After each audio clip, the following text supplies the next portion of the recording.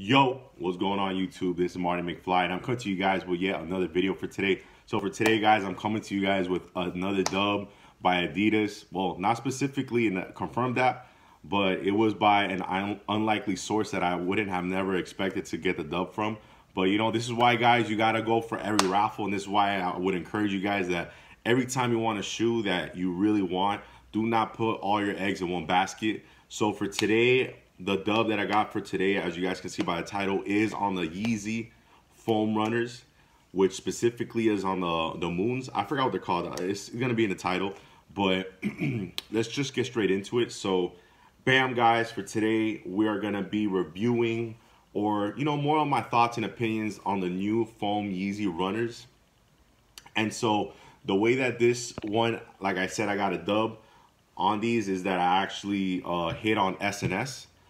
And for you guys that don't know, I believe that this is a store that is out in the UK. I believe, guys, correct me in the comments if I'm wrong. I always forget where this store is actually located. But I actually entered a raffle with them. You know, I'm kind of forgetting about it. Entering from my size 12 because in the Yeezy foam runners. Disclaimer, by the way, let me just say right now before we continue.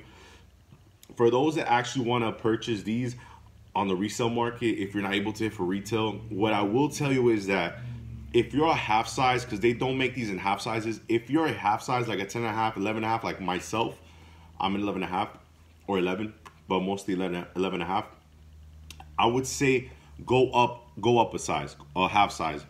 So if you're a 10 and a half, don't go to a 10. You know, even if you're trying to say like, oh, but you know, the better price, I have a better price for the 10 versus the 11, I would still say, man, go to the 11. You know, even if you have to pay a little more, because these do run pretty tight right here in the toe area, which is a little bit narrow. Even though the shoe may look a little bulky in camera, which, you know, it kind of does, I would say that, guys, still go with the size up, the half size up.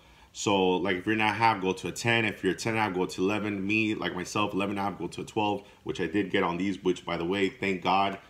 But yeah, so that's a disclaimer. So let's just get right into it, guys. As you guys can see, this is actually where you guys are going to be able to see the actual side sticker, which is inside, which is the actual sticker. Is they don't have like nowhere inside the shoe like an actual tag, which obviously for obvious reasons it wouldn't be comfortable if there was a tag just dangling while your foot is in there.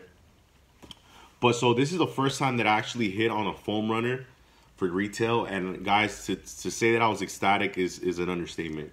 When I actually got a confirmation email from SNS, which is Sneakers and Stuff, by the way, I don't think I mentioned it before. They let me know a couple of days after the release, actually. So they kind of confirmed my W like after the weekend. It wasn't on Saturday when they actually came out, which, by the way, was pure madness. And yeah, like, or I forgot what day it was. I don't think it was Saturday. I think it was Monday. I forgot what day it was, but yeah, guys, I actually got these a couple days confirmed after the drop, which why it was such a surprise to me, because they didn't actually they didn't let me know actually on the actual day of release. They actually know a couple days later. So I guess the way they do it is that they actually wait a couple days before letting you know if you want or not. So this is the right shoe, and then here goes the left shoe. So let me just give you guys a glimpse of the left shoe, which they do actually come with a tag, just like every Yeezy. You guys can see there, I'm gonna see, as you guys can see there, they do show you in the label what exactly is that you purchased, which is the foam runner, and they just go and tell you the size and everything. And they do come with that string again, that Yeezy brand has been doing for a while now.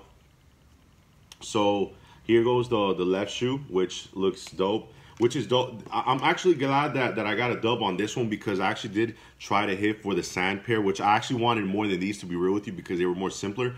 But getting these in hand, I actually would say that I'm so happy that I actually got a dub on this one instead of the sand. So I'm actually happy that I got a dub on these instead of the sands, because these actually are very unique. Like if you actually look at the patterns, like none of it is like uniform. Like you could tell that the way that they made these, like during the process, like the way they injected the foams together, you can tell that they definitely, you know, like the process, they just let it, like they let it go as it goes. And I don't know, I feel like my pair came like with a nice swirly like look. Even here in the front, you can see there's some swirls in it.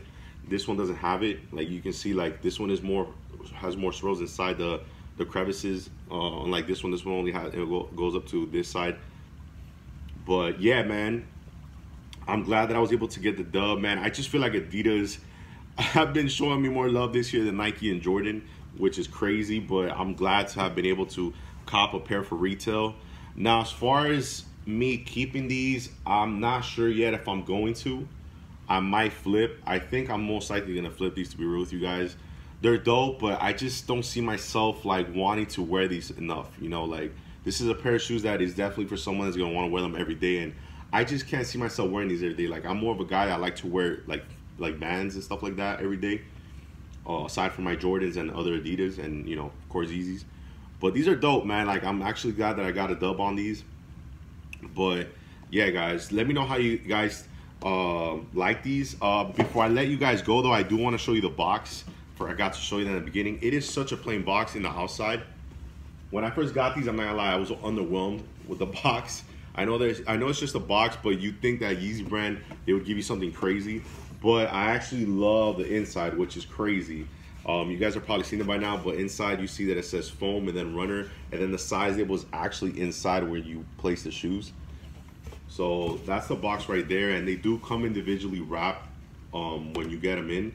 So I guess that's cool. But it's just a box, so you know, you guys don't really care about that, which I understand.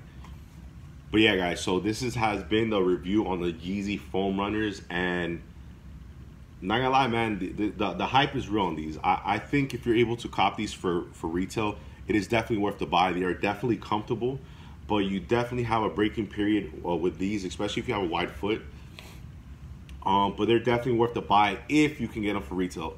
For resale, I wouldn't recommend it because at the end of the day, guys, it's just a foam shoe. Like this is just something that's made out of EVA, which a lot of shoes contain, and it's not really an expensive material, you know, that goes on a shoe. But I think what's more costly for these shoes is the process of making them more than anything. But yeah, and I believe that they contain algae as well. And oh, and one last thing before I let you guys go, I'm sorry, I'm running over this time limit. But these are actually made from China. It says here made in China. I don't think you guys will be able to see, but it's in there. I promise it's there. And so the sand pair and then the first one, the Arorats, I forgot what they're called, those were actually made in the USA. So I guess the process to make this specific colorway, I guess like the mold to mold both colors of the foams, I guess they needed like a manufacturer in China. So these are from all the foam runners that have come out, this is the only one that has actually released, I mean, has been made in China. All the other two have been made in USA. So who knows, maybe to be able to pump out different colorways, they're gonna have to use China factories to get this type of look done. So I would expect that the new ones that are coming out that are kind of black with that navy blue, the mineral pair, I'm pretty sure those are going to be made in China as well, because if you look closely, it looks like they're mixed with black and navy blue. Well, that being said, guys, I thank you so much for watching my video. Sorry that it took so long, but I just wanted to share with you guys my W of the foam runners.